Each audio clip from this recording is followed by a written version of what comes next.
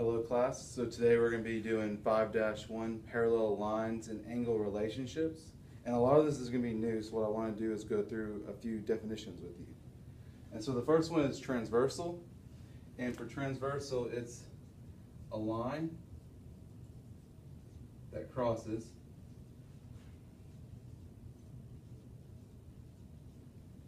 two or more other lines. So a transversal is a line that crosses two or more other lines.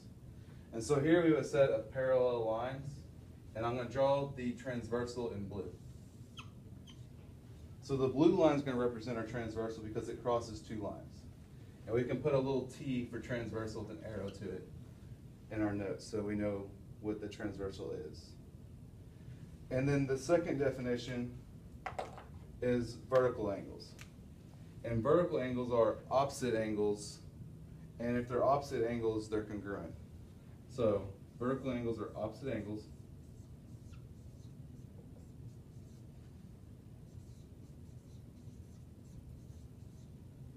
And are congruent. And the sign we use for congruent is an equal sign with a squiggly on top, meaning they're the same measurement. And so I'm going to go ahead and label two vertical angles. And so you see, these two are opposite, and so they're congruent. We also have these two vertical angles that are across from each other, and those are congruent as well. I just labeled one for y'all, so y'all can see. The next two definitions we want to look at is interior angles and exterior angles. And so our interior angles are going to be the angles on the inside of the parallel lines. So angles on the inside of our parallel lines. So interior angles are the angles on the inside of our parallel lines. And I'm going to go ahead and label them on our two parallel lines with our transversal so y'all can see those. So AI, I'm going to represent it with an AI, so, or just an I. We'll just do interior for I. And then here's another one. You'll notice how I put the eyes on the inside of both of our parallel lines. And then so you probably can guess the exterior angles. They're angles on the outside of our parallel lines.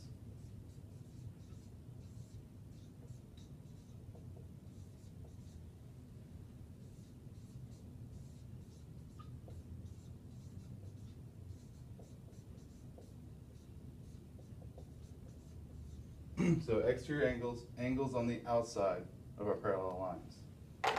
And then we'll label those. I'll do an E for exterior. And you see how they're on the outside of our parallel lines. So far we have a transversal, which is this blue line that's cutting through two parallel lines. We have vertical angles, which are angles that are opposite of each other. We have interior angles, which are labeled with the I, and exterior angles, which is labeled with the E. Okay, the next two definitions we're going to look at is alternate interior angles and alternate exterior angles. And so, for alternate interior angles, there are interior angles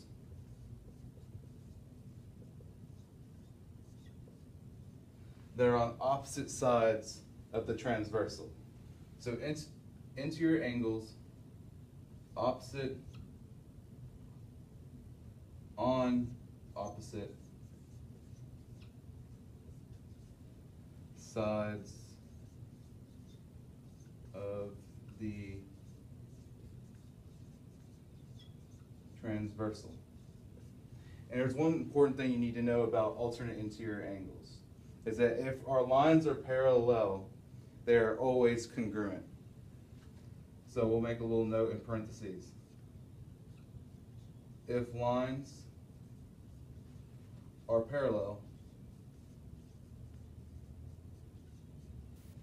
And then I'm going to choose you A, I for alternate interior are congruent. So in parentheses, if lines are parallel, alternate interior angles are congruent. And so I'll go ahead and label a pair of alternate interior angles. So I'll use AI, and its alternate interior angle is going to be opposite of the transversal on the other side. That's one thing you need to make sure. So the alternate interior angle compared to this one is across on the other side over the transversal. So you'll see there's one on each side of our blue line. And then I'm going to use a different color to represent another pair. So here's one pair, and then here's another interior angle.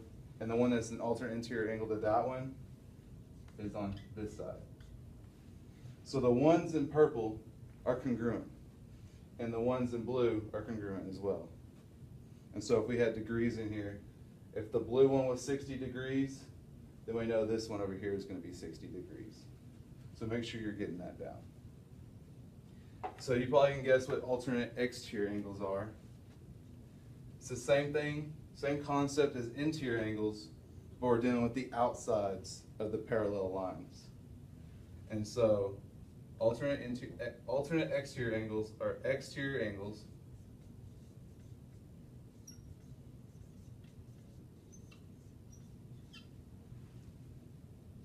on opposite sides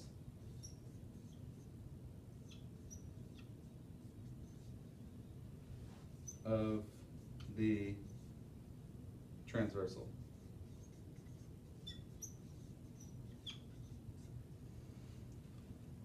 Alternate exterior angles are exterior angles on the opposite of the transversal. And so, same thing down here, you can draw an arrow. If the lines are parallel, then we know our alternate exterior angles are congruent. And so I'll go ahead and label the pairs of alternate exterior angles. And so I'll do it AE. So here's our alternate exterior angle, and the one that corresponds with that one is all the way over here. They're on opposite sides of this blue line, and they're on opposite sides of the parallel lines. So that's one pair. And then I'll list the other two. So we'll put AE down here, and then it corresponds with the one all the way over here. And make sure if you're not using different colors like me, make sure you have a note that these two are alternate exterior and these two. You don't want to get confused and think that these are alternate exterior because they're not. Make sure you have these labeled. You could put AE1 and AE1, AE2 and AE2, just so you know if you're not using different colors. And our last definition for this video will be corresponding angles. And a corresponding angle are angles in the same position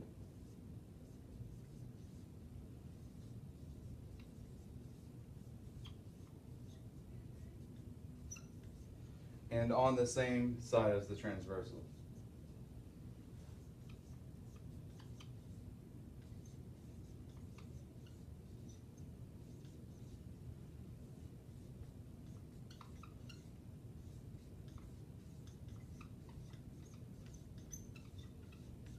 So corresponding angles are angles in the same position and on the same side of the transversal. And so what I'm going to do is label one pair of corresponding angles. And so we'll put a C up here. And you notice the C is in the top left-hand side.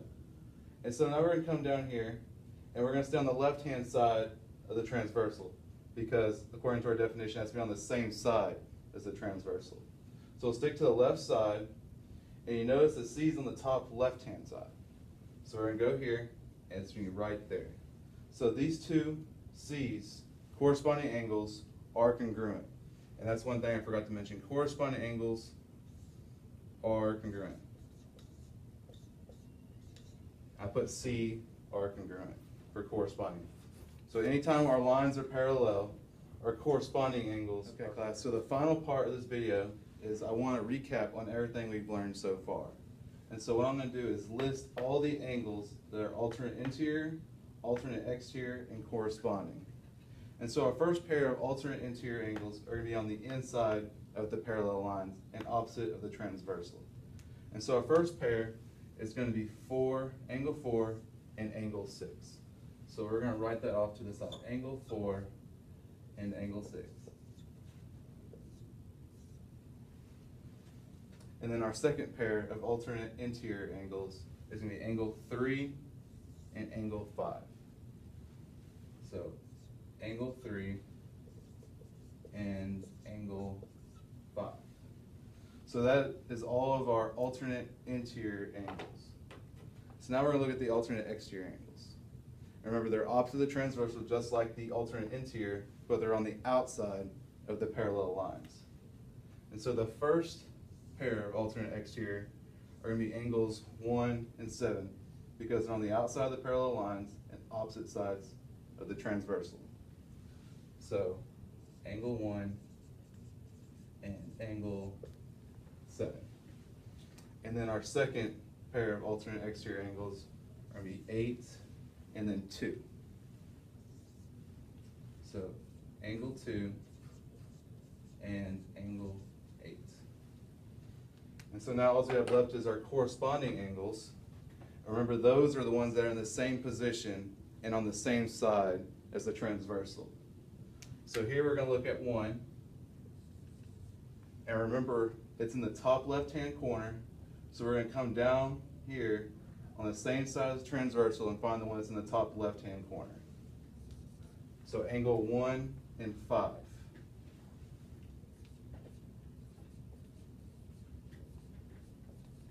Angle 1 and angle 5.